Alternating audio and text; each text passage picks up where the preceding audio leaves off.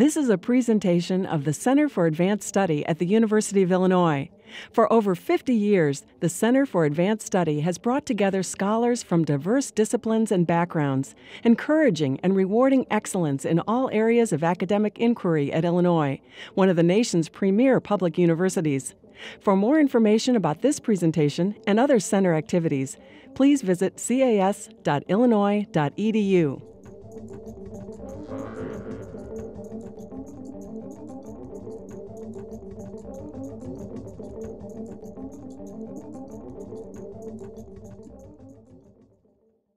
It's my pleasure and it's an honor to be able to introduce Professor Charis Thompson. But before I introduce her today, I would like to talk about the conference that is related to this talk. It's a joint conference sponsored by the Science and Technology and Pacific Century Initiative. This initiative is co-sponsored by the Center for East Asian and Pacific Studies here at the University of Illinois and the East Asian Studies Center at Indiana University. And the conference title is East Asian Bioscience, Transnational Competition and Collaboration. And I believe the keynote lecture tomorrow will be given by Professor Joan Fujimura of the closing address. This is the keynote, I'm sorry. This is the keynote and the closing address by Professor Joan Fujimura of the University of Wisconsin and also the Russell Sage Foundation. But back to Professor Thompson. Professor Charis Thompson is the professor and chair of Gender and Women's Studies at the University of California, Berkeley. But that's not her only appointment. She's also the interim director of the Beatrice Bain Research Group. This research group is a critical feminist research center that supports and coordinates feminist scholarship across disciplines, as well as the director of the Li Ka-shing Initiative in Gender and Science, which is part of the, I believe, just recently finished building and center for the Li Ka-shing Center for Biomedical Health and Sciences, as well as the associate director for Science, Technology and Society Center. And I believe you're the founding director that was bringing together science and technology study scholarship across the UC campuses. She is firmly trained in science technology studies, receiving her PhD in science studies from the University of California, San Diego, but also has a BA from St. Anne's College at Oxford University in philosophy, psychology, and physiology, received with honors. She has taught at a variety of the best universities in the country. She was teaching in the Department of History and the Committee of Women's Studies at Harvard University, the Department of Science Technology Studies at Cornell University, and our fair University of Illinois. From 1998 to 2000, she was a professor in the Department of Sociology and Women's Studies. She has published widely in a variety of forums. Her most recent book is Making Parents, Reproductive Technologies in Their Ontological Choreography, published by MIT Press in 2005. It's won the Rachel Carson Prize for the Society for the Social Studies of Science as the best book in science and technology studies with political import. It's received wonderful reviews. It's been called an innovative masterpiece, a dream book from scholars like Adele Clark and Marilyn Strathern. And Judith Butler has commented that Making Parents is a wide-ranging, unprecedented, incisive, and brilliant inquiry, probing and provocative, and bound to change the field for years to come. She has a forthcoming book from MIT Press entitled Good Science, Lessons from the End of the Beginning of Human Pluripotent Stem Cell Research, and has a manuscript in process called Charismatic Megafauna and Miracle Babies. Again, she's published in a host of journals from science technology studies, like social studies of science, to environmental values, gender and history, ISIS. Recent lectures have been given at Harvard University, Princeton, University of Chicago, Stanford, UCLA, and various other universities around the world. At every university she's taught at, she's received teaching awards at Harvard, Berkeley, and I believe Cornell. But what's most important about her teaching and all the things she's done, all the wonderful things I've said notwithstanding, Every year that she was a professor at the University of Illinois, she was on the list of teachers ranked as excellent by their students, which of course is a wonderful little tidbit of anecdote for our local environment. So with that said, Charis Thompson will be talking to us on the title of her talk is Asian Regeneration, Stem Cell Research and Medical Tourism in Emerging Asian Bioeconomies. Would you please welcome Professor Thompson?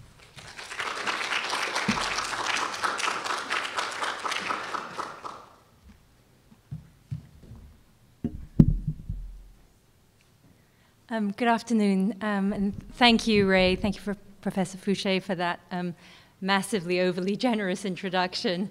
And thank you to Professor Patel for introducing the series, and also especially thank you to Dr. Jennifer Liu for organizing the event that this is part of, and for allowing me to step in for Aiwa Ong as this evening's speaker. When she was unable to make it. For me, this is where I came, Illinois is where I came as an assistant professor, so it's really lovely to be back. And some of you I know from those days. In fact, we just walked past our old house, which was very nice. Okay, so get this out. Let's hope that this will. There we go.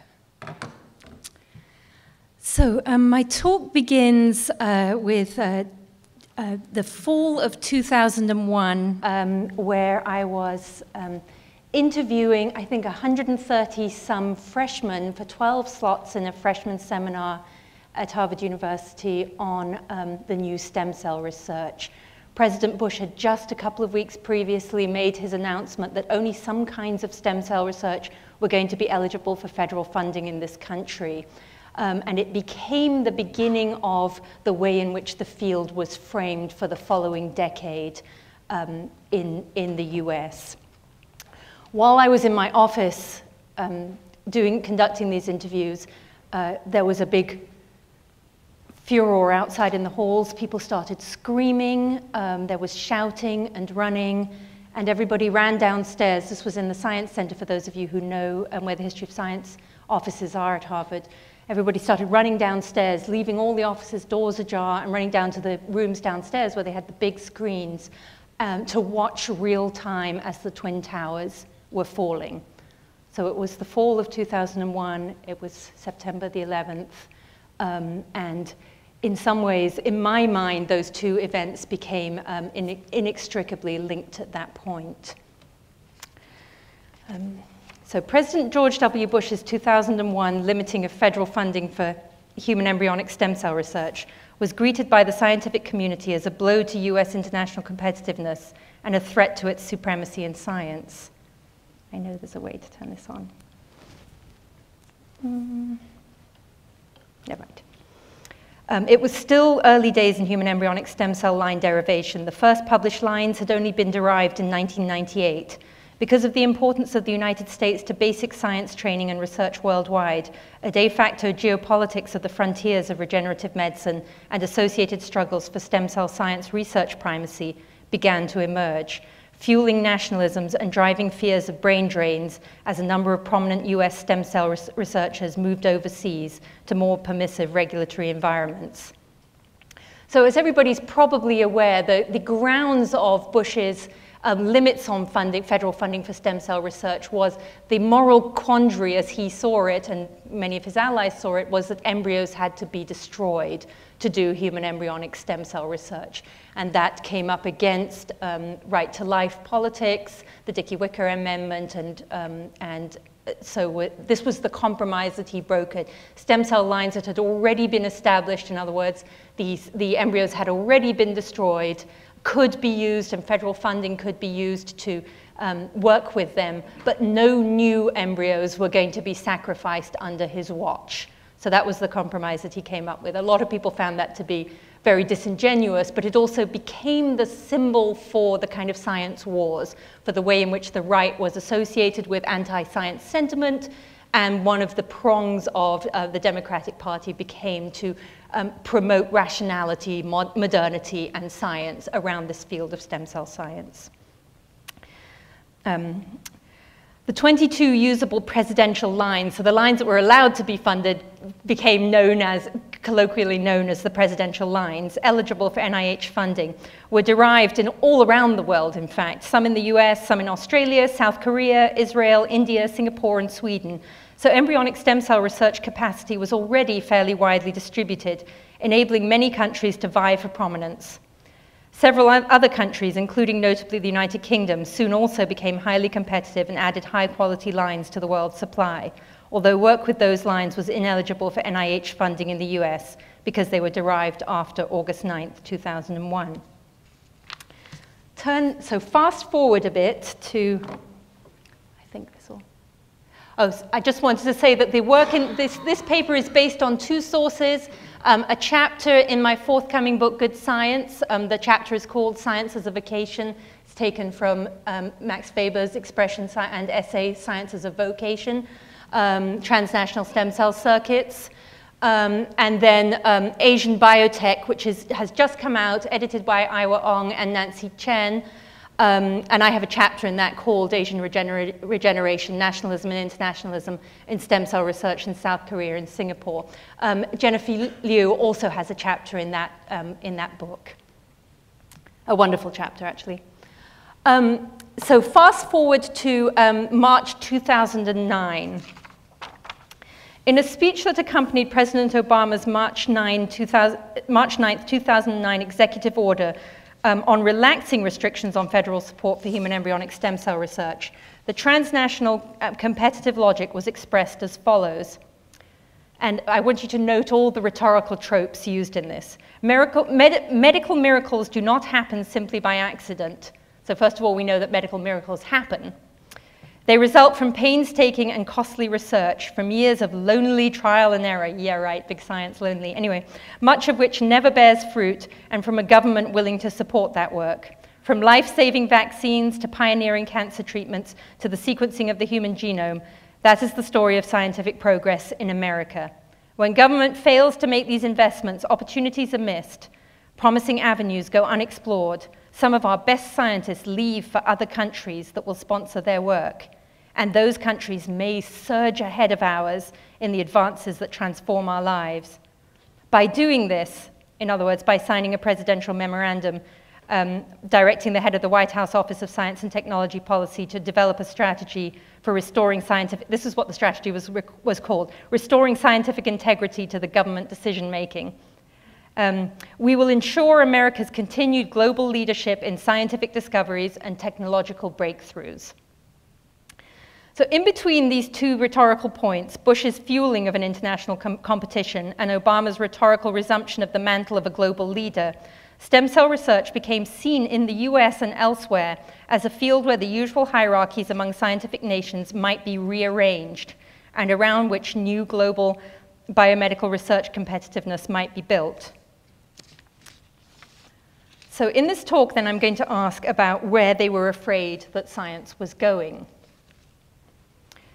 When people complained about the threats to international competitiveness and the risk of brain drain down regulatory gradients, it was not uncommon to hear certain Asian countries, along with the United Kingdom, named as the pull countries to Bush's push. An article in Business Week from January 2005, Asia is Stem Cell Central, perfectly captured all these elements.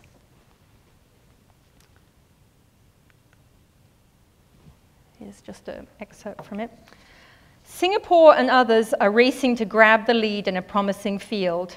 Alan Coleman chose the city-state because of its tolerant climate for research using embryonic stem cells. The government has established a $600 million fund to invest in startups. Last year, Singapore opened Biopolis. Singapore isn't the only country in the region trying to profit from the US restrictions. The progress the Asians have made is astonishing. Still, Asian countries are far from assured of leading the way in stem cells over the long term. A lax approach to oversight and ethics in some labs, That's another increasingly important rhetorical trope that starts to enter and really picks up steam around stem cell and other kinds of medical tourism. So a lax approach to oversight and ethics in some labs, including the use of stem cells drawn from fetuses aborted in the second trimester in China. So again, China gets picked out as this particular rogue state and one that has this history of experimenting on the bodies of prisoners and others in what is implicitly set up as kind of a trajectory from Nuremberg to today that wouldn't be acceptable in this country. Bearing in mind that the US is a destination for medical tourism because in many cases it allows things that most other parts of the world don't allow, such as egg donation and surrogacy and so on. Okay. More worrying for the Asians is the growth in alternative sources of funding for stem cell research in the US. California approved Proposition 71. Seoul, for instance, has dished out a total of just 27 million. Singapore and other countries also pale in comparison to what California plans to spend. California may not be the only worry. Britain has a relatively liberal policy towards stem cell research. I don't think any one country can monopolize stem cell research, says Susan Lim, chairman of Stem Cell Technologies, a Singapore startup. California's research effort will attract attention, but Korea, Singapore, and China will be even more committed to pursuing it, says Hwang Woo-suk.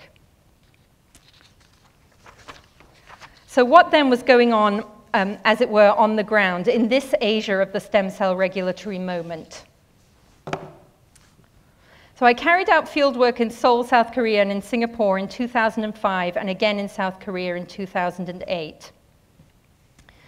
My original aim, and I've stayed in touch with many scholars since, I should say right away, and I do address this, but I'm in no way an ethnographer of any of these regions. I am an ethnographer. I did ethnography in these countries. I did it within the framework of transnational comparative research. And I'm acutely aware of the limitations of this kind of work. If people have questions about that, I'm very happy to discuss it.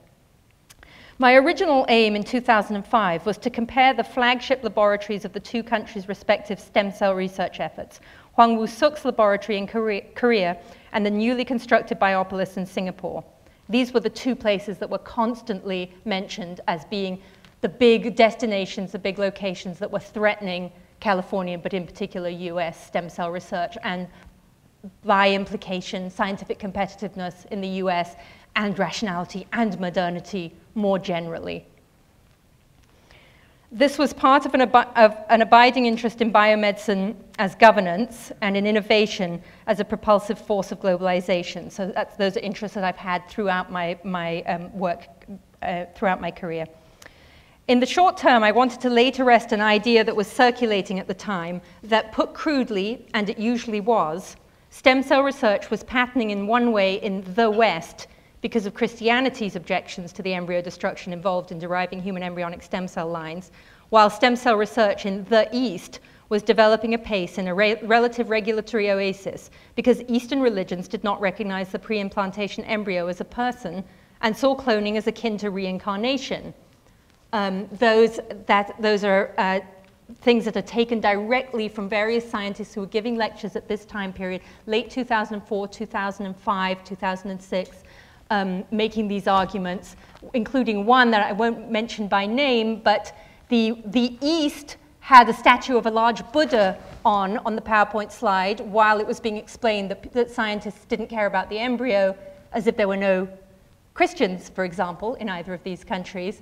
And then the West was a combination of Christians who were stopping science and then these techno-Luddites who wanted to stop science, wanted to stop stem cell science because they thought it would ruin somehow back to nature, these earth mothers who wanted to stop it. So that Asia was portrayed as being this place that was fantastic to go to and anything could be done there and thus as threatening US competitiveness, whereas the US was portrayed as strangling its own its own role as a global leader because of its regulatory restrictions.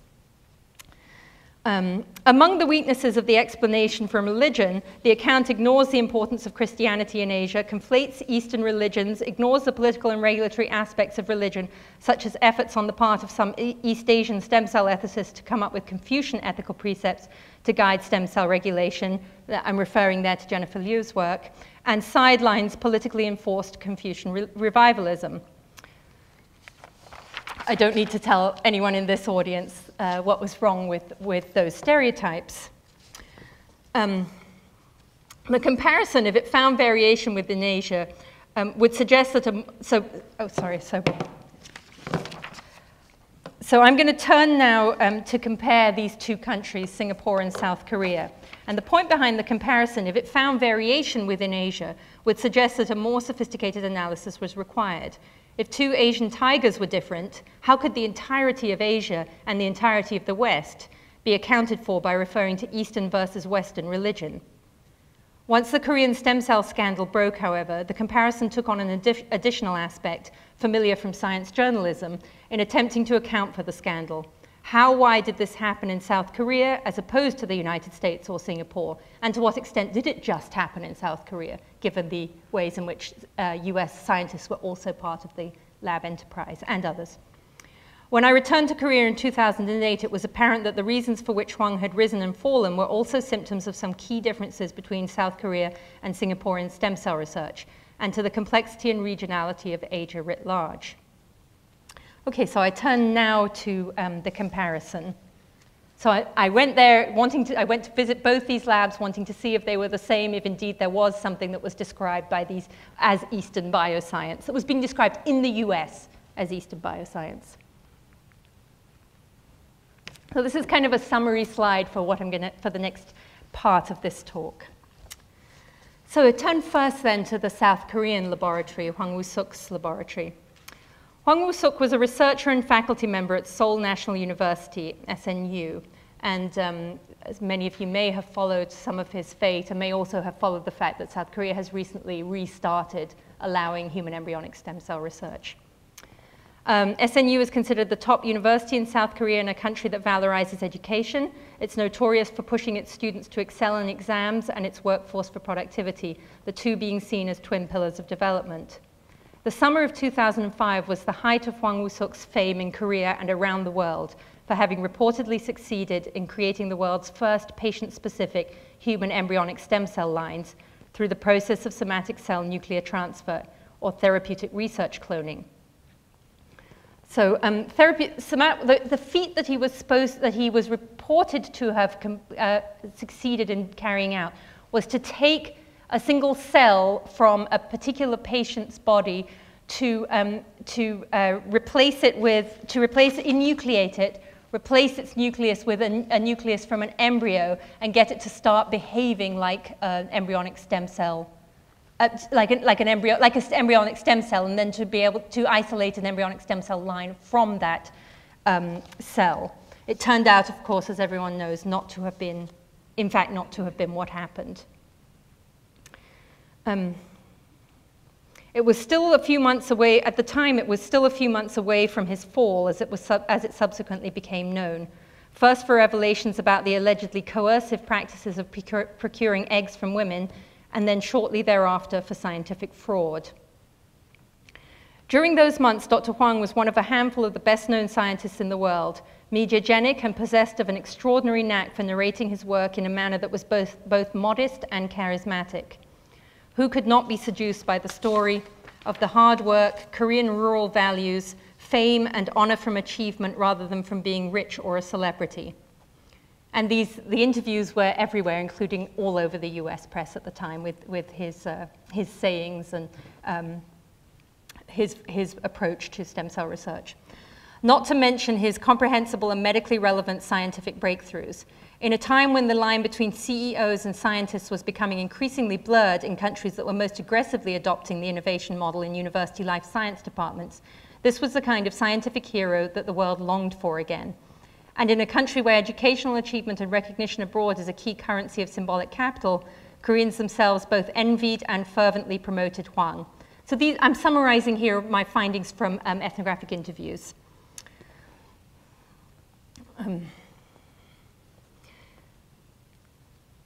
Koreans themselves both envied and fervently promoted Hwang in a campaign that culminated in the government's naming him Korea's supreme scientist.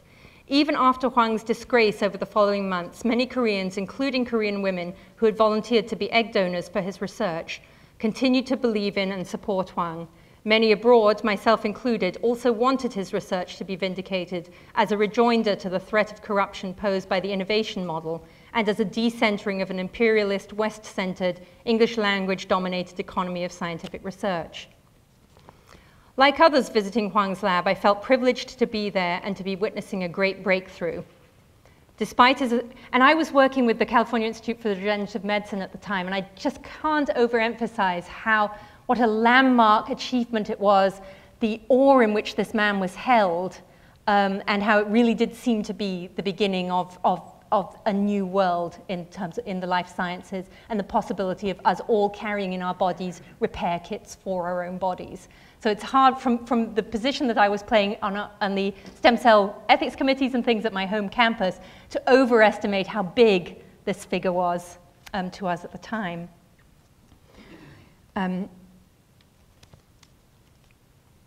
So despite his ascendancy, Hwang was not entirely without critics in Korea at the time. In fact, several people mentioned the casualties of what one person described to me as the cult of Hwang, including the erasure of the contribution of his high-level collaborators, among them at least one prominent woman scientist who got little notice, and widespread envy of Hwang for his rise as well as his funding success in what is widely taken to be a zero-sum Korean science funding system. It's also interesting that people played it. So after the scandal broke, the US collaborators worked really, really hard to dissociate themselves from him after having been angry at first that he was getting all the fame. And claimed that they had been kept in the dark about the ethical scandals and they would have pulled out much before if they had known that the egg donors weren't properly compensated and so on. Pride may come before a fall, but so too does envy. Likewise, the rumors about ethical lapses in egg procurement were already widespread and had reached me in California through my feminist networks before I left for Korea. The charismatic nationalism then was all-encompassing, more in its emotional than its rational grip, and this in part accounts for its mythic exaggeration and the potential for fraud opened up by many parties wanting the phenomena to be real, including foreigners. Visitors entering Hwang's lab were required to put on a protective, lightweight jumpsuit over their clothes, to wear shoe covers, and to tuck hair into a scrub hat, as well as to pass through an airlock to decontaminate them. So even the visit, you waited for ages outside, then you were called, and you had to go through this intensive decontamination process. It's not entirely clear what functional value these protective practices held, apart from creating a general environment of care. The lab was designed such that visitors entered down a central hall, on one side of which was the human embryonic stem cell research, and the other side of which was the training facility where the team worked on porcine or pig ova, which they got from abattoir. The porcine, the pig side, was the one through which visitors toured. So you were having this cleansing thing happen to you before looking at bits of pig offal, essentially. Visitors were encouraged to imagine an isomorphism between the side they were visiting and the human embryonic stem cell side by the symmetry of the layout and by screens on the walls on the human side, showing images of the work going on the inside. It's not likely that anything being done on the porcine side would lead to human therapeutic biomaterials, cells that might be transplanted into a patient, for example, which might have made it important to protect tissue from contaminants carried by visitors. Nor is it likely that the petri dishes of pig eggs, embryos, and stem cells posed a risk to any of the humans in the lab. On my visit, the rigorous contamination standards reminded those of us touring of sterile medical facilities on the one hand, so I've done a lot of ethnography and surgery, for example, and it was very similar to that, except for the airlock, which reminded many of us of silicon chip manufacturing on the other, suggesting perhaps some key genealogies. The difficulty and mode of entering also seemed to mark the esteem in which Hwang and the lab were held. So Hwang's chopstick pastoral. Once inside the facility, we were taken around two adjoining rooms that together made up each of the stages of somatic cell nuclear transfer techniques and embryonic stem cell line derivation. The first station involved sorting and grossly preparing pig eggs, and the postdocs seated at that station literally had their hands in a large plastic basin of porcine ovarian material from the abattoir.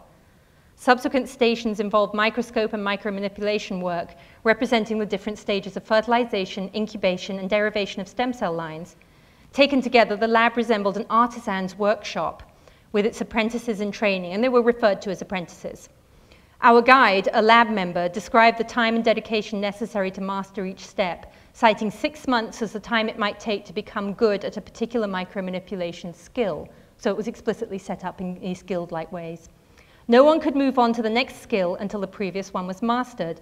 The highest standards of care were taken with the materials at each stage, conferring a profound embodied sense of the potential value of the materials and the techniques as they were transforming them. This layout and these mores had deep resonances with the charismatic nationalist narrative of Huang, perpetuated by Huang himself and others in the media. Huang was already known for citing his rural livestock veterinarian roots and his rise from modest beginnings to supreme scientist. He credited the values of the Korean countryside with his work ethic in a prelapsarian, bucolic narrative appealing to inhabitants of advanced capitalist cities, myself included.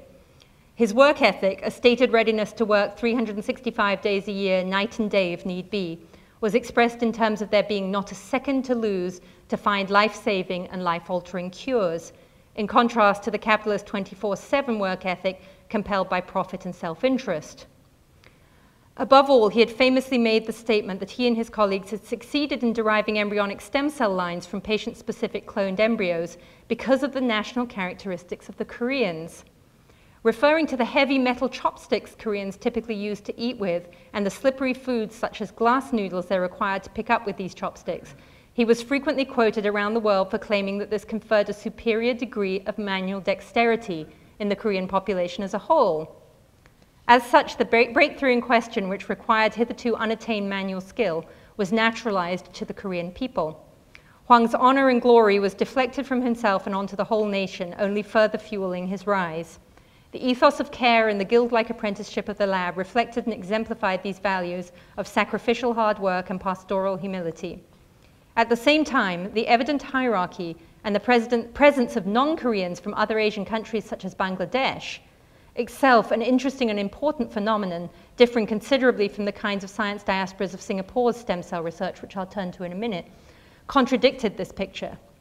When I asked our guide about egg procurement allegations, his answer was evasive and non-committal, making it clear that for me to ask further would be disrespectful. First-in-class therapeutic proof of concept. The scientific payoff of Huang's lab was not primarily progress in basic cellular and molecular research, advancing understanding of pluripotency and regeneration, or the advancement of tissue engineering prowess. Rather, it was being the first to succeed in applying a difficult veterinary technique to human cells, namely, to get an enucleated human egg to begin dividing and differentiating after manually giving it the nuclear DNA from an individual afflicted with a condition in need of a cure.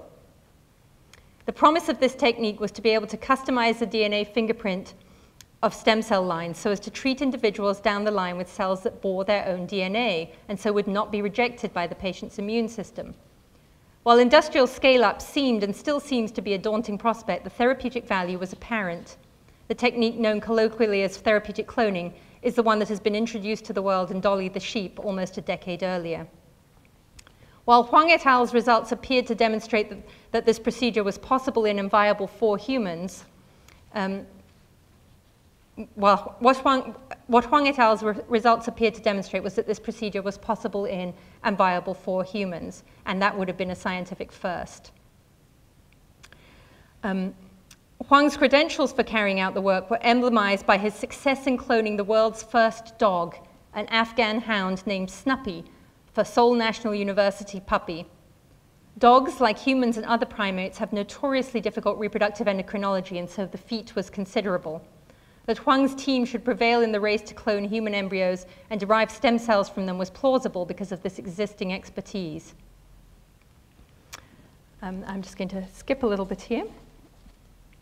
Huang et al.'s apparent achievement was personal and national, the promise therapeutic and universal, and the ethos one of humility with glory and meritocratic rather than economic success. This was a scientific priority race won by a charismatic scientist in university lab facilities, rather than the basis for a biotech startup and the procurement of intellectual property. Once Huang's team attempted to extend the achievement beyond Korea to found a worldwide stem cell hub, the rest of the world resisted, and join Korean whistleblowers in uncovering the fraud that was exposed rapidly thereafter. And I can attest to that, being on the ground again with the California Institute for Regenerative Medicine, when he and his colleagues began to expand their idea of having starting worldwide stem cell hubs around the world that were run through them. People absolutely rebelled. There was no way they were going to allow this Korean scientist to run or dictate what they were doing. And that was the turning point at which everybody moved from absolutely loving him to wanting, as it were, to find his demise, wanting to bring about his demise. One US researcher who'd got his name on one of the suspect publications, despite perhaps having been less than a full co-author, scrambled to dissociate himself and also became the subject of an investigation at his home institution. Okay, so much for Korea. The ethos, lab layout, and scientific goals, even the iconic animal, were radically different in Singapore at its key stem cell lab. So I turn now to Biopolis, One North, Singapore. And people probably know One North is its geographic location, and also is the kind of symbol around which a lot of the call for economic activity circulates. The city-state of Singapore has been an independent republic since 1965, following brief periods of occupation, stewardship, or incorporation by Japan, Britain, and Malaysia, respectively. Since then, it has capitalized on the international potential of its English language educational and legal system and dealt through intense social planning with extreme housing and land shortages. Biopolis is the name of phase 1 of a huge custom-built biomedical research facility, collectively known as One North, signifying Singapore's latitude and its aspirations to be a research and finance hub at the center of Southeast Asia. Biopolis was built at the turn of the new century and displays a degree of social planning at once continuous with pre-existing waves of social planning and yet radically new. When I visited in 2005, phase 1 of building had been completed, and its buildings, Chromos, Helios, Centros, Genome, Matrix, Nanos, and Proteus, sound like the 7 dwarves or something, don't they, were still being filled. And filling them was the subject of a lot of discussion in the US as well, US and the EU. How Singapore, who and what are they going to fill those spaces with? Civic science real estate. Biopolis's newness for Singapore lies in part in the way in which it posits biomedical research as a way of life, somewhat as in a Silicon Valley company such as Google, but without the Peter Pan syndrome. And that's whole nother story about what's normal in the US. One can get one's laundry done and socialize without leaving one's place of work. So as you all know, in some of these startup companies, most notably Google in the US, in Silicon Valley, you're never supposed to be more than 100 yards from a cookie, and there's daycare and laundry and so on site, and you get time off to do your own research, and you're all supposed to be kept as youthful as possible so that you can keep innovating. Okay, so more significant for my argument here, though, is the turn-of-the-century mind meld between the public and private sectors that its physical structure posited. 2 of Biopolis's 7 buildings are occupied by biomedical companies from the private sector, while the remaining 5 buildings are occupied by the various biomedical research institutes of Singapore's A*STAR, the Agency of Science, Technology and Research. The 7 buildings are connected by sky bridges, making concrete the lofty connections between each unit. Similarly, all 7 buildings share infrastructure in a basement and parking lot in a single foundation. A second aspect of the newness of Biopolis that's central to my argument here is its organizational structure. A*STAR oversees Biopolis. It falls under the Ministry of Trade and Industry, yet is made up of the Biomedical Research Council, the Science and Engineering Research Council, Exploit Technologies Pte. Limited, the A*STAR Graduate Academy, and the Corporate Planning and Administration Division, mixing public and private, educational and corporate. Not very typical. And as A*STAR's very name suggests, it puts research together with as science, encompassing what it calls a full spectrum of R&D activities and graduate training. That academic training and scientific research and industrial R&D activities are seen as part of a single organizational entity stood in contrast to the Korean case, and stands to this day in contrast to the Korean case. This infrastructure for innovation has resulted in new areas for interdisciplinary biosciences research, Of the 5 research institutes that make up the public part of Biopolis, the Bioinformatics Institute, the Bioprocessing Technology Institute, the Genome Institute of Singapore, the Institute of Molecular and Cell Biology, and the Institute of Bioengineering and Nanotechnology, 4 were formed at the turn of the century, the exception being another one which dates back, an older one that dates back to the mid-1980s. And A** states as its vision a prosperous and vibrant Singapore built upon a knowledge-based economy, responsible for fostering world-class scientific research and talent for a vibrant, knowledge-based Singapore, and made up of today's research scientists and future generations of aspiring scientists who dare to race with the world's best toward the very limits of modern science. Filling Biopolis, model species and international elite. So I was taken around Biopolis again. I tried to mirror the 2 experiences by one of the researchers there, just as I was at Huang's lab. Being shown around Biopolis was rather like getting a real estate tour, however, of an expensive new development, with the emphasis on filling the space with the right kinds of people. Unlike at Huang's lab, there were no sterility procedures. Instead, entry was regulated by security, and I was required to sign in to wear a badge while on the premises. So a little different than the surgical scrubs and the decontamination.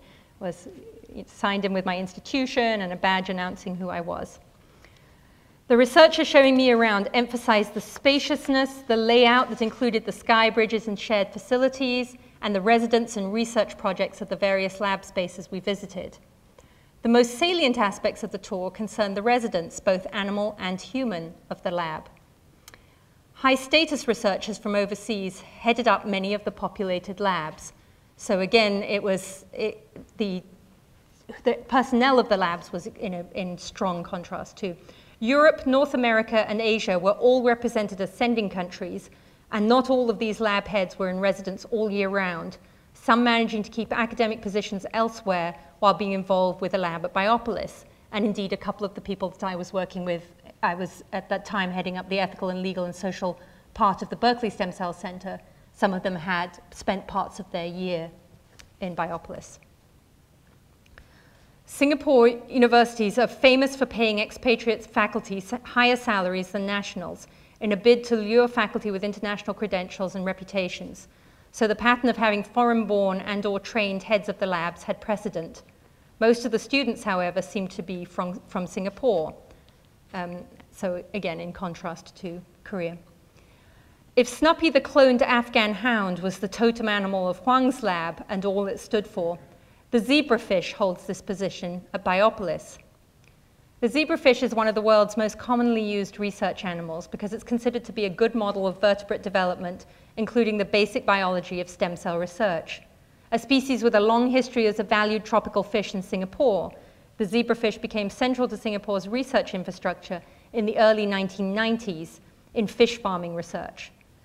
Biopolis's massive zebrafish research facility was established in 2004 and had apparently taken a certain amount of trial and error to set up. It was still relatively new when I visited and was clearly a prize exhibit. The room was by far the largest model animal facility I've ever seen. Far from Huang's guild-like and heavily peopled lab, the zebrafish facility had no one in it when we visited except for us. And far from being told how the hoped-for scientific achievements of this space would be made possible by the national characteristics of researchers, as occurred in Huang's lab, the zebrafish facility was explicitly organized to allow researchers to choose which international style of zebrafish maintenance they preferred. The fish tanks were organized into 2 sections, one kept in the American style, as they called it, and one in the German style, as they called it. I was told that there are 2 major schools of thought on establishing zebrafish populations for research, and the stereotypes behind these won't surprise you. The American one, which enables food, light, and temperature to be individually adjusted for each tank as part of the experimental conditions, and the German one, which standardizes food, water, and ambient temperature and light against which to measure experimental effects. And everybody who does ethnography is well aware of, sometimes you can't believe how much things that you expect turn out. I mean, sometimes you get completely amazed, but sometimes these stereotypes play out in these ways that you wouldn't have thought were possible. After some joking about the stereotypes involved by the people from the lab who were showing us around, they were saying, as they were saying it, they caught themselves, and they knew that there was an ethnographer. It wasn't they weren't just showing scientists around, and I was going to be hanging with them for a while. So they became they became self-conscious and reflective about it, and joked about the stereotypes involved. Americans and endless choice versus Germans and standardization. My guide told me that this layout enabled them to appeal to major overseas researchers, no matter their preferences or country of training or origin. In other words, the zebrafish also displayed the international real estate for science and technology, design and organizational structure of the whole of Biopolis. While the ethics of human egg procurement dominated the unspoken space at Huang's lab, Biopolis suggested that foundational biological questions could be answered through research on model species. Neither individual charisma nor contested ethics was in evidence, even though many of the major figures behind Biopolis were important and well-known figures in Singapore society, and even though Singapore was actively in the process of writing and revising regulations to deal with the ethics stem cell research, in which I and many, many others had been communicated with regarding what was going on in other parts of the world. So like so many countries around the world at the time. Biopolis' stem cell research, a central part of its biomedical research activities, reflects its organizational structure. Our guide, an A-star researcher, told me that a full spectrum of stem cell research, not just human embryonic stem cell research, is encouraged, and that they are trying to benefit from having basic science research and translational and clinically relevant stem cell research all in the same site. In using the term spectrum to characterize Biopolis' fundamental approach to stem cell research, he echoed A-Star's description of its research mandate as covering the full spectrum of R&D activities and graduate training. The recurrence of this metaphor during my visit was striking. Framing different kinds of research in different sectors by placing them on an imagined spectrum suggests that these activities and sectors naturally go together. This tends to obscure just how original and how unlike the situation in South Korea it is to place these elements together in this way, and demonstrates that Biopolis' existence is original precisely for uniting these very elements. The use of the spectrum metaphor also suggests that the spectrum itself is the real payoff, rather than lab results coming from a single point on the spectrum. At Biopolis, the various spectrums used to describe the place plot the parameters of the innovation hub being imagined. Not surprisingly then, when I tried to find out what researchers and administrators were hoping would be the scientific payoff of the stem cell activities at Biopolis, were there some goals equivalent to the Huang team's attempts to make patient-specific stem cell lines, for example, the answers were more about generating innovation, or at least producing a research environment indicative of innovation in general. Success would not be judged by sensational newsworthy feats, but more by productive teams led by the right people and working in synergy, whose output in publications and conferences would display the rapid growth patterns of the value-added location. The practice of successfully luring major figures from abroad was jovially referred to as serial kidnapping. And I was quoted facts and figures indicating productivity, hub-like activity, such as the number of published reviews of research in a field, high concentrations of scientists in a subfield, and the hosting of major conferences, as well as percentages of the facilities in use. More than being the first to do something the clinical relevance of which the public could understand, the three researchers I talked to during my tour of Biopolis hoped to develop basic science research tools, such as a better understanding of the gene regulation of stem cell differentiation, that would be feedstuff for the on-site R&D chain, and also positively reinforce on-site and Singapore's knowledge infrastructure. So one is bench to bedside, and one is a very different kind of spectrum. Singapore has set itself up as the central business and research and financial hub of Asia and beyond by seeking to recruit the most highly qualified international experts it can to train its youth, while Korea has moved much more slowly to open up its faculty positions to foreign researchers and still sends a huge number of its elite students abroad to train.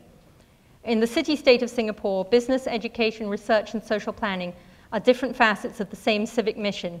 At Biopolis, world-class stem cell and other biomedical researchers are training a young, largely Singaporean group of researchers to be the new citizens of its knowledge society. In Huang's lab, the emphasis was on the Koreanness of Huang himself, not on the lab's role in a knowledge society. In South Korea, much of the university research including most of the life sciences, falls under the Ministry of Higher Education, Science and Technology, and is an additional arena for displaying national educational competitiveness as a developmental strategy, rather than part of the powerful private but state-protected industrial conglomerates that do most of the nation's R&D. The formation in 2008 under President Lee Myung-bak of the new Ministry of Knowledge Economy, the MKE, represents an aspiration to more effectively integrate older developmental nation-state practices with newer calls for financial deregulation, globalization, and innovation. The name of the new ministry is deceptive, however, as it replaces the older Ministry of Commerce, Industry, and Energy, and is still separate from the Ministry of Higher Education, Science, and Technology. Despite calls from some quarters to bring about a convergence between bio and information sciences and to move toward a knowledge society, university life science and translational biomedical research is harder to integrate into the knowledge economy in South Korea than in Singapore, because that's not where it started. The protectionist and nationalist basis of its previous decades of economic growth is also harder to change. Only in 2008, with the establishment of the Ministry of Knowledge Economy, did South Korea change its policy to open up directorships of Korea's powerful research institutes to non-nationals. Even where both Singapore and South Korea reacted to similar global and regional trends by doing similar things, such as responding to the Asian financial crisis by moving somewhat away from high expenditure foreign export manufacturing toward value-added knowledge economies, bench-to-bedside biomedical research, such as stem cell research, played a different role in the two places. And I'm just going to move ahead a bit here. So biomedical research, especially stem cell research, is a cornerstone of Singapore's efforts in this regard, while South Korea, later and less enthusiastic in this response in the first place, has relied more on transforming its already highly advanced information and communication technology sector to accommodate development demands, while stem cell research initially flourished in its national education system. South Korea produced and then participated in the emotional nationalist drama of the fall of its supreme scientist, in part because its university research labs are more part of its educational meritocracy, which has in turn been central to South Korea's development strategy, rather than part of its R&D sector.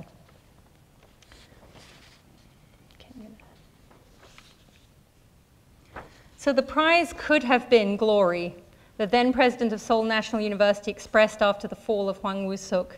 Most of us, in the name of national interests, exaggerated Dr. Hwang's research to make it an aspiration of the nation. The prize of Singapore is its potential to be Asia's, if not the world's, easiest place to do business, that's a quote too, thanks to its stable legal, political, and economic environment. While Singapore has led the way in regional intellectual property law and finance reform, South Korea has been urged by the European Union and others to strengthen its intellectual property regimes.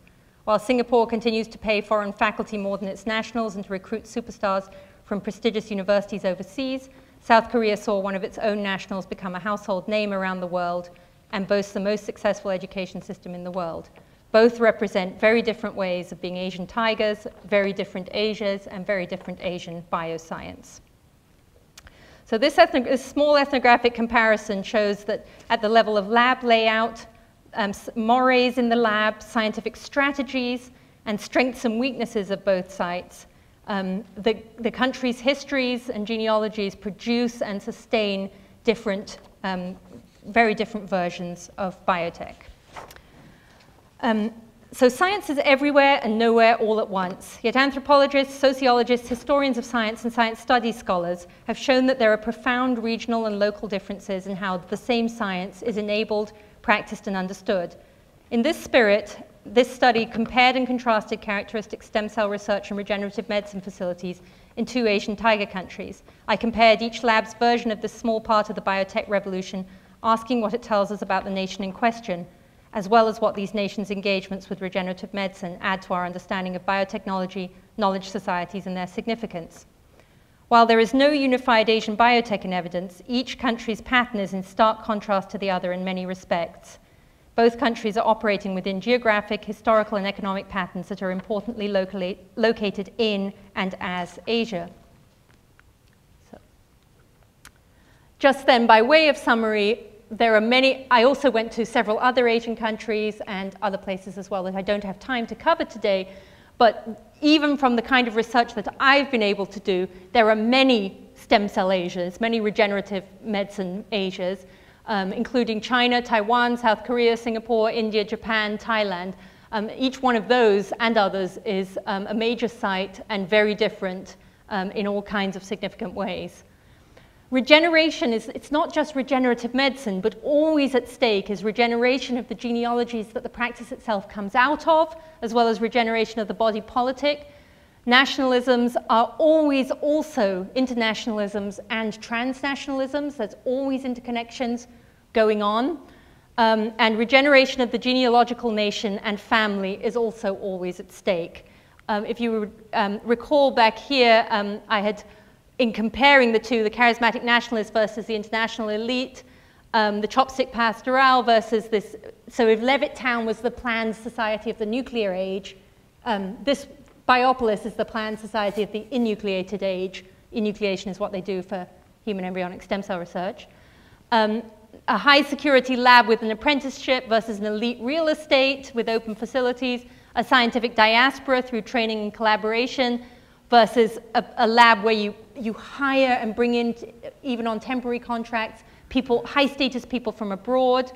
SNUPPY, the difficult national veterinary achievement versus the zebrafish, the model species. And then these embryological one-off, first-in-class goal that was the goal of Huang's lab versus the kind of all-around excellence of this seamless spectrum of biotech R&D at Biopolis. Of course, I should also mention that people criticize, there are critics of both of these in both sites. And I also wanted to say, it's very easy to look back now on the fall of Huang Wusuk, but it isn't at all evident, and it certainly wasn't evident at the time which one of these would turn out to be the leader. Okay, so it's important to notice national innovation styles and difference in science funding regimes, and also that different regulatory and ethical standards and pressure groups, all in turn subject to pressures for international competitiveness and international so-called standardization and harmonization. So insofar as they are the same, it's quite a lot of that is part of a really explicit effort to bring about standardization and harmonization around the world, often inventing things that are particular to us locally, which we can then bring into standardization and harmonization with the rest of the world. So it's a very reiterative kind of process, and even when it seems to be most local and most nationalist, it's always engaging in these looping kinds of effects with transnational and international spaces. And then finally, some of you may know that Bob Edwards, the IVF pioneer, and the pioneer of the work that is kind of in the background for a lot of stem cell research, just won the Nobel Prize for Medicine, and he features in my first book. These guys feature in my second, so I'm going to try and keep this winning streak up and hope that I'm picking winners for the Nobel Prize. But here's something from Time magazine from just a few days ago. I wanted to end us up with my point about the way that nationalisms, internationalisms, and transnationalisms link together. It's been a good week for advocates of stem cell research, both politically and scientifically. On Wednesday, an appellate court allowed the government to continue its funding of human embryonic stem cell studies after a judge halted these grants in August. And on Thursday, Derek Rossi, this is just last week, Derek Rossi and his colleagues announced a major leap forward with induced pluripotent stem cells, which don't come from embryos and can be generated from any type of cell, including skin cells. iPS cells were first created in 2006 by Shinya Yamanaka of Kyoto University and launched a flurry of excitement in regenerative medicine since they bypassed the political and moral challenges that faced their embryo-derived cousins. So we're at a period where we're at the end of the beginning of stem cell research. It's increasingly looking likely that using embryos is becoming obsolete and unnecessary. At the same time, we're noticing that all along, these countries that were set up rhetorically around this pro-life issue were much more interconnected than expected. So Yamanaka, who was the first person to succeed with induced pluripotency, stem cells without destroying embryos, is Japanese and working at a Japanese university, but did most of the research for that at the Gladstone Institute with all the CERN people in California. So there are really, really intense connections between Asia and the US all the way through this. And I'm guessing that James Thompson, the guy who did the first stem cell line derivations, Yamanaka and Rossi will get a Nobel Prize for Medicine in the years to come. Thank you for your attention.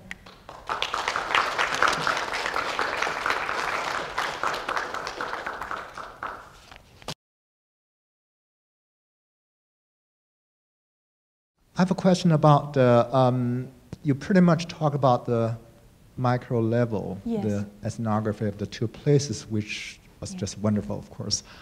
I'm curious about the other side you didn't talk much about, the backdrop of the development in those two places, yes. also in Asia in general, yeah. about rather than the dissimilarities, about the similarities. Certainly there's a global need and demand for all this, and there's a niche for them to go into. Yeah. At the same time, they found this opportunity and grabbed it and went into, even though in spite of the very different local realities, that's how they pan out to be rather different, right? And so that's first part one, about the larger backdrop, yeah. about especially those countries' interest in motivation as well to go into this. And we know as a fact that in both Singapore well, actually multiple countries, and China and Japan, there's been a drive in the 2000s in internationalize higher education and science research in general. Yeah. Yeah. So they take on different routes, different means to go there, right? And so the first part of the question is about the larger backdrop, their own motivation of all this, about this, getting there, put them on the map, world map. The second part is about what you studied, and also the interplay and how we got there. The interplay between the local and the global, right? Yeah. How each place took on different routes to get there. All right, thank you. Great, thank you for your wonderful questions. So in the chapters that this is drawn from, I left out entirely the first half, which is kind of summarizing so the work that came up from interviews that I did where people mentioned historical, I just did a lot of reading in general, but where other scholars working on similar topics in Korea and Singapore and in the US and EU on these topics, they're writing also primary documents around this, and then things that people said in interviews that were directly to do with the economic context and the historical context forms the first part of this chapter. There were some things that came up a lot in interviews as well as in kind of background reading about the economics of the two countries. The Asian financial crisis was a real watershed moment in people talking in interviews, as well as in this need to reinvent, this need to move into something that that was perceived as being different under this under this sign of knowledge society. And that came up in both kinds of places. A general shared kind of Asian tiger trajectory, but then radically different. So in that kind of just since the end of the Second World War type, in the last 4 decades or whatever type period, some things that are shared around export-led growth and so on in similarity, but radically different agricultural past, city-state with no land. So your point is really well taken that there are some similarities temporally that link them, and then some things that are just so radically different. But I was coming out of a context where this was the other, and it was all being portrayed as being Asia, and Asia as the big threat for where biotech was going. Another thing that I address in this paper is Chineseness, which came up in both places, but it came up much less in Korea than people said it would. Now, it may be that I talked to the wrong people, and again, I see some true experts of Korea in the audience who've done, decades of research and ethnography who will be able to tell me whether or not my sample was representative or whether it was fluke. But the Chineseness that people said I would find, I did hear people did talk about it in the Singapore collection, but not so much in the Korean connection. And when it came up in Korea, it was more about regional differences within Korea and Confucian versus Buddhist parts of the country and so on, more than having anything to do with the sciences, whereas the kind of work ethic, biotech being connected to startup activity in general and Chineseness in Singapore came up quite a bit. So again, I don't know if that was more of a fluke or if it's more, do you know? I'm looking at you, or I look at John and Nancy up there, or Jin. If it's more of a fluke, or if that was, whether there's a reason why it came up less. But certainly these row of Korean experts out there. But certainly also the funding institutions, this sense that in Korea there's a zero-sum that came up a lot, that the funding for science is a zero-sum game. So if someone gets something, someone else doesn't. So if Juan gets the grant, some other lab doesn't get the grant, or if SNU gets the grant, some other place doesn't get it. That came up quite a bit, which kind of really adds to the charismatic nationalist thing, and is obviously a much larger economic issue to do with development strategies, versus in Singapore, this kind of, we have no land, we have no agricultural anything, we have no kind of, and it's not as kind of symbolic capital economy, but an economy where knowledge economy doesn't take space, and we can bring people from abroad and get this whole kind of, although people worried in the Singapore case that they might never have a real breakthrough that they'd get a real recognition for. So the tensions were apparent. So definitely those larger macro things are behind every element of it, and in both cases it was really explicitly articulated that biotech in general and regenerative medicine, and then the interface between regenerative medicine, tissue culture, bioinformatics, and informatics in general is going to be what's going to propel the next phase of development, and is going to keep people moving ahead.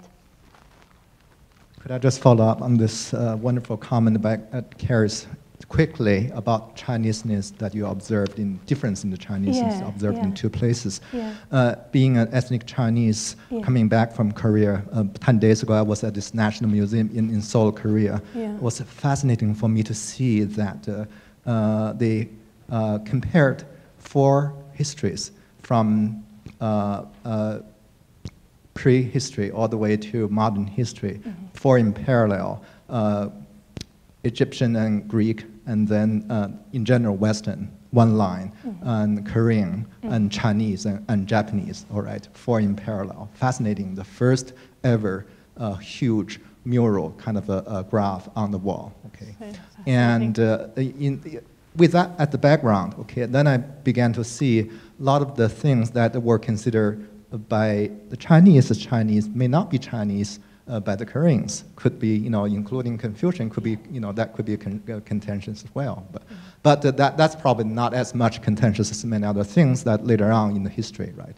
So, and with that in mind, you probably see there's quite a bit of a strong sense of nationalism going on there, try to describe history differently, which is fine, of course. We all can describe history differently.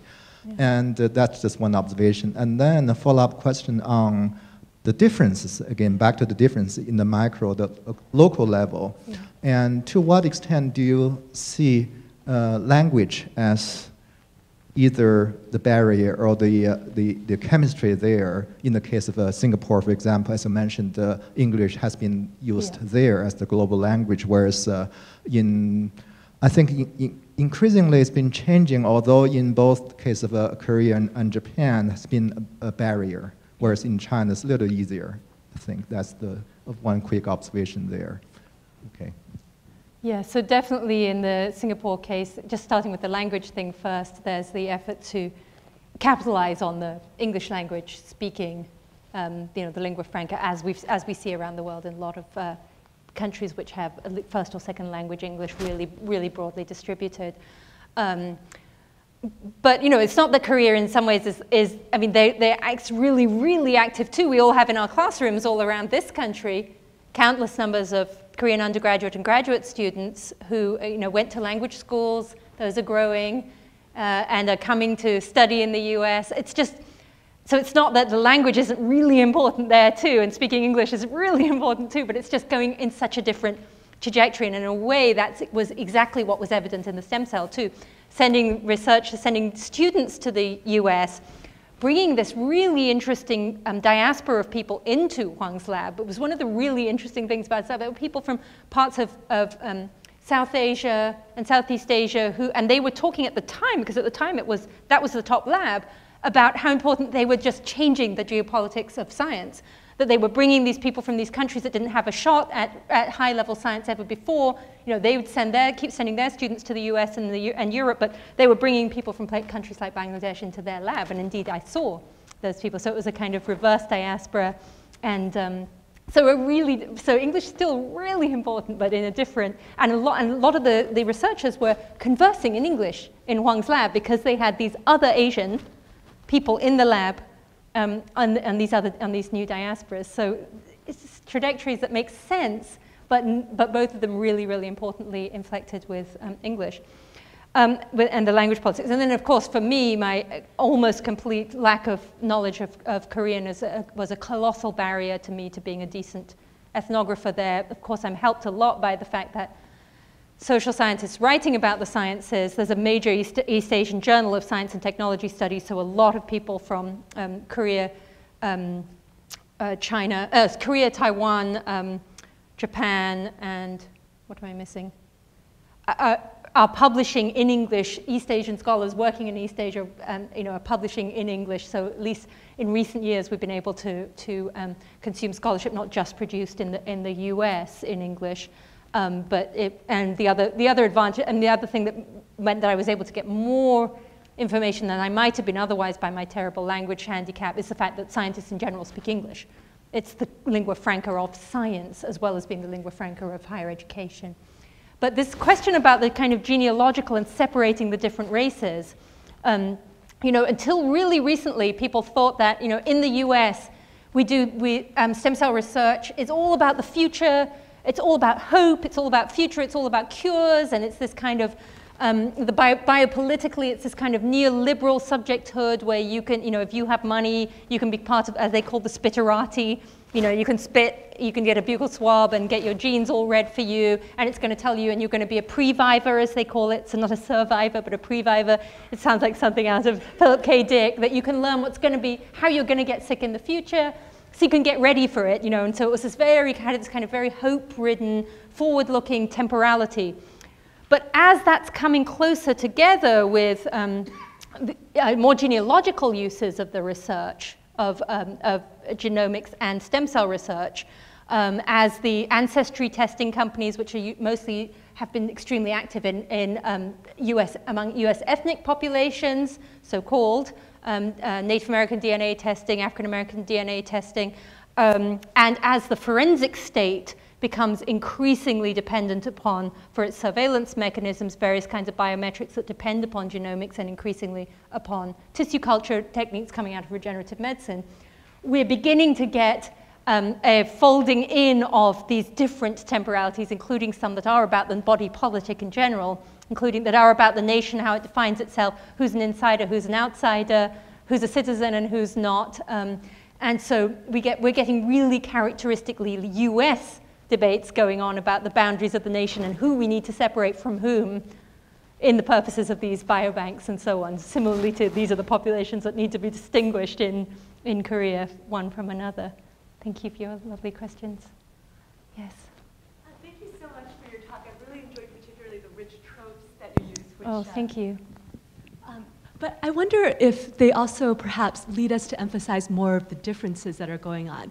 And in particular, I was very interested in your question about the regeneration of the body politic. Yes. And your argument in Singapore about training of a new generation of Singaporean youth and bringing in these experts. Yeah. But it seems to me, I guess I'd like to know a little bit more ethnographically what's going on there.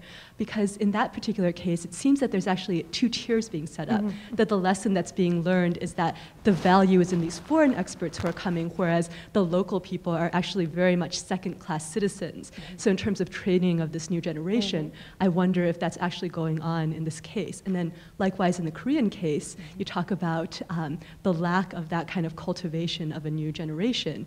But then the workshop model that you discuss actually seems to be almost set up in a way where they're training these other cohorts of younger scientists. But yet in the end, the result is the glorification of a single scientist at the helm and then the erasure of the other people. So I just wanted to know a little bit more about what's going on ethnographically in this regeneration of the body politic. So Iwa Ong is doing a long-term ethnographic study of the biosciences in Singapore, and I'm sure you're familiar with her work, which is proving to be extremely interesting.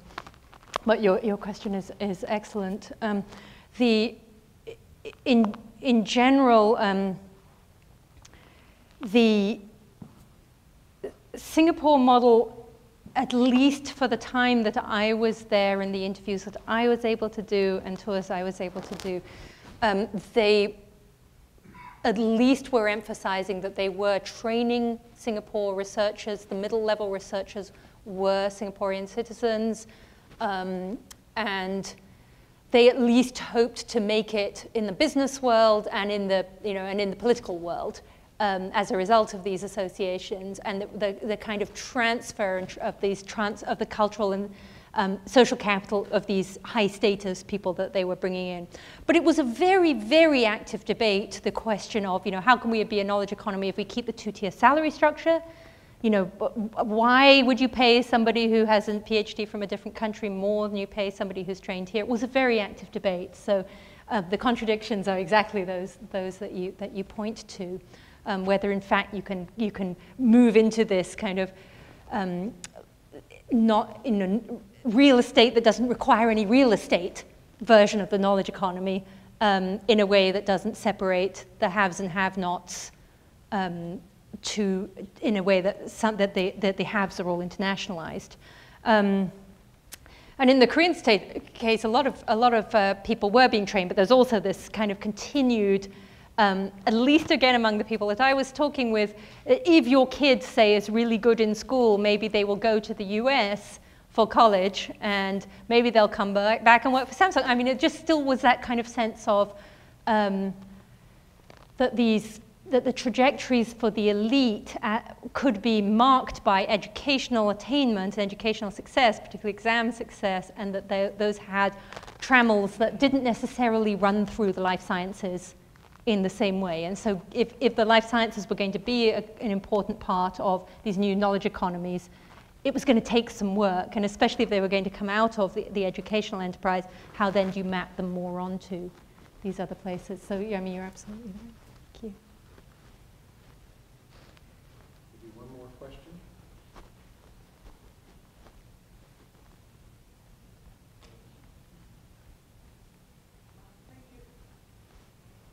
Hello. Thank you, Dr. Thompson, for the talk. So you talk about the how the differences of the transnational heterogeneity in the practice of stem cell research, how it is played out in laboratory cultures between the two places, and how it is connected to the different picture of national imaginaries. I think that is very interesting. But I wonder if there is also a substantial spectrum of dissimilarities on laboratories within each country, and how does this different scale of differences on laboratory cultures play out in your generalization and comparison between the two places? So, for example, we all know that Singapore is so much smaller than South Korea, and does this different scale of differences on laboratory cultures make it more, let's say, difficult, for example, I don't know, to generalize from the Korean case as opposed to the Singapore case? Yeah. Thank you. Another excellent question. The way that I set it up, which probably is problematic, was that if I could find significant difference in these two flagship laboratories, the ones that at the time everybody was talking about, and that everybody was scared, that represented the suck points for the brain drain that was being imagined from this end as going on, and represented those places that were going to produce the knowledge that was going to topple US supremacy. So it's very much from a US perspective that, as I tried to say right at the beginning, and that's of course a big limitation to my work, and luckily there are people who don't have such limitations working in the field. But within Korea, there's there's tons of really, really industrialized and really pushing ahead knowledge society, life sciences going on. So that's true, but it wasn't. Those weren't at the time, and still aren't, the flagship stem cell places. So this field that seemed to be able to describe the body politic biologically, to repair and offer this biomedical promise that a lot of countries around the world were really jumping into, wasn't being answered in those spaces. They became actually, and a lot of the Korean laboratories areas were working more like the Singapore case in organizing conferences. You go to this island and you have a nice conference, and then you go home to your parts of the world. And such like, but for the point that I wanted to make the point that there's not one Asia in stem cell research. Even the labs that they imagine are radically different. They're not one Asia,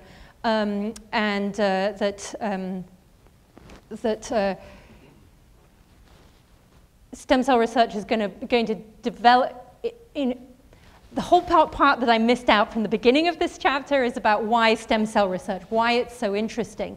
And it's so interesting, I think, I mean, I could be wrong, but I think it's so interesting because it is the convergence of information technologies, informatics, medicine, and tissue and regenerative, repair. So it's also highly, highly capitalized. So always already it's going to describe the nation, it's going to keep out the wrong people and let in the right people, and it's going to be a development strategy.